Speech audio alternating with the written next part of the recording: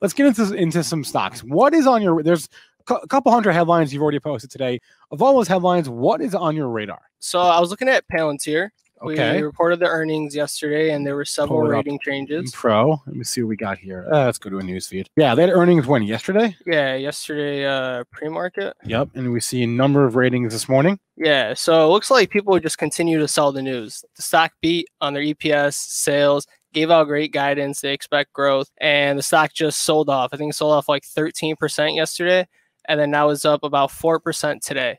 This stock has just been extremely volatile. I look at it every day. I gotta look at this chart. I personally own this stock. It's probably why I always look at it every day. What really stuck out to me were Goldman Sachs upgraded the stock and William Blair downgraded the stock. I was looking at both those reports. I guess they both gave great valid points. I got to go with Goldman on their forecast as a biased answer because I do own the stock.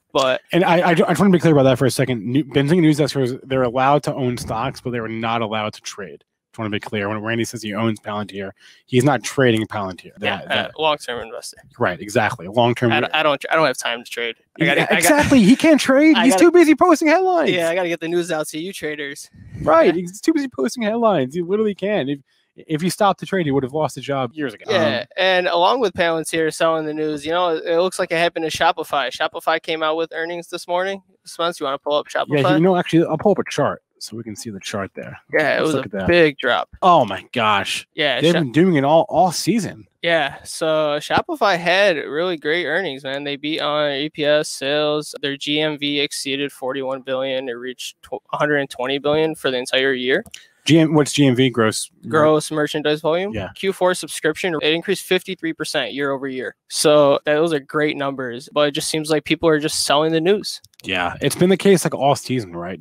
I remember it happened to Netflix. It didn't happen to like Twitter or Pinterest. Yeah, it feels like a lot of like the big tech didn't happen to Facebook. It feels like a lot of the big tech names just been like sold off hard. Yeah, I don't know what's going on there, but people seem to sell the news. You also told me that you're watching Tesla today?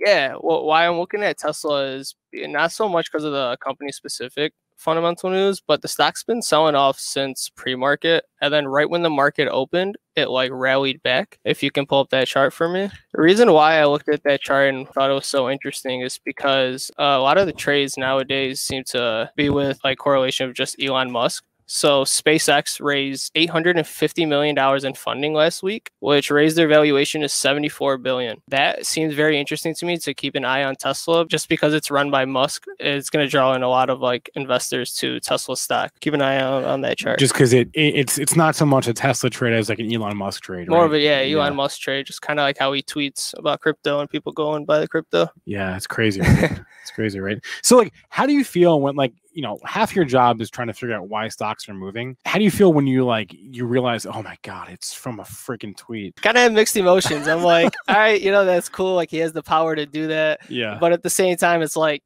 should he be allowed to do that? It's kind of like, it shouldn't be like legal because, he just says one tweet and then boom, he just went up 2,000% on his investment. Yeah. Like Dogecoin. Yeah. Dogecoin. Yeah. I kind of don't like posting the headlines because it's you don't have a choice. I don't have a choice. Right. Because I know that's the news, but it's like, come on, guys! Just because he tweeted it, I know, like it is what it is. Right? I don't control the market. I feel like half of what you do is just like shake your fist at the market, like why? Yeah, just like the selling of the news, like why? Yeah. Why are you selling it? Relating to Elon Musk tweeting about Bitcoin, let's check out Bitcoin. It reached over It's over $51,000 right now. Goodness, is it really? Yeah, it's up $1,800. Oh my goodness! Today.